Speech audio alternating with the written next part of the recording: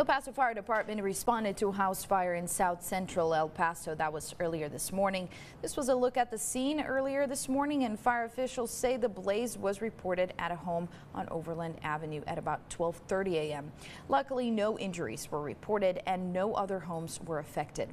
EPFD says the fire was first reported as a Condition 2 and later became a Condition 3. However, crews say they knocked it down pretty quickly. We had initially a house reported on flames, and when crews arrived, they discovered that the whole structure was involved in flames. There was a partial collapse inside of the house, so it was upgraded to a Condition 3, which means we get more units, we get more firefighters, we get more resources, so that way we can fight the fire and not allow it to spread out to all of the neighbors. EPFD says no one was inside of the home when they arrived. However, they aren't sure if someone was illegally using the house. Investigators have been on scene looking into that and the cause of the blaze. And as always, we'll make sure to keep you updated as soon as we learn more.